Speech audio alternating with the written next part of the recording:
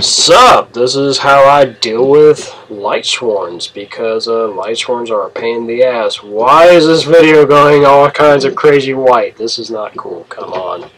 Don't freeze up on me. Okay, we're gonna try this again. Hit play. Okay, there we go.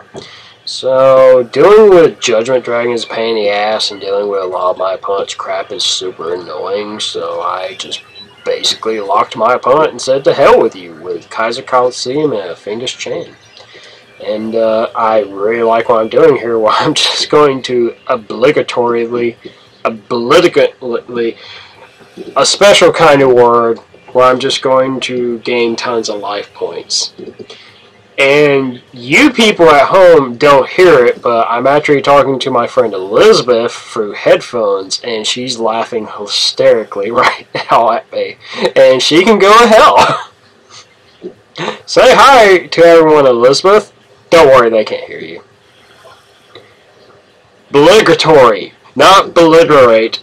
Not obliterate. Obliterate means I'm destroying this person. I'm not. I'm laying him deck out. He literally is mirroring himself. You shut the hell up, Elizabeth. I really wish the people on YouTube could hear what you're saying, because it would be so much more funnier for them. They're literally hearing half a story. So, basically... Shh. I'm talking to people on YouTube. Shut the fuck up.